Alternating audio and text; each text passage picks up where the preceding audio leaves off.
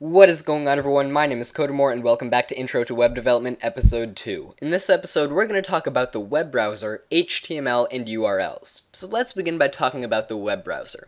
Now, you probably all know what the web browser does. You go on it and it will display websites to you. Well, that's completely correct. But in slightly more technical terms, a web browser is used to retrieve and display data.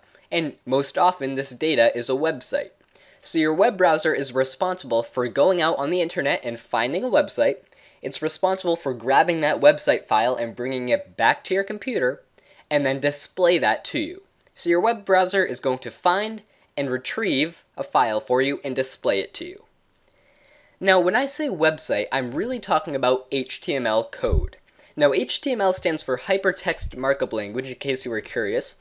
And HTML is the core part. It is the essential part of every single website. Now, websites are made up of multiple programming languages and multiple things, but every single website has at least a tiny bit of HTML code in it. It is the main part of every site. So, HTML is the code that we write to create websites. Now, the current version, the latest version of HTML at the time of this video is HTML5, and that's what we're going to be using in this tutorial series. There's really no need to go back to an older version of HTML. So HTML5 is what we're going to be using, and if you've updated your browser, it'll definitely support HTML5.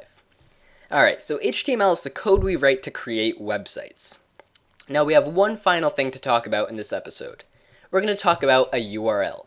Now a URL stands for a Uniform Resource Locator. You don't really need to know that, but it's essentially a fancy name for the location of a file.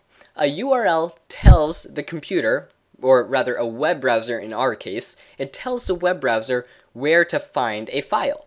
So it's essentially like a pathway to a file. And the URL you are typing in probably every time you use your web browser. If I open up mine here, and I go to www.google.com, this right here is essentially a URL. This right here points to Google's main website file, and it tells our web browser where to find Google's website. Then it'll get that file and display it to us.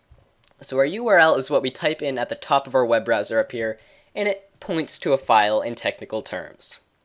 So we've just learned all about the web browser, HTML, and URLs. This should be a really simple video. In the next video, we are going to begin creating our very first website. Thanks for watching, everyone, and I'll see you in the next episode.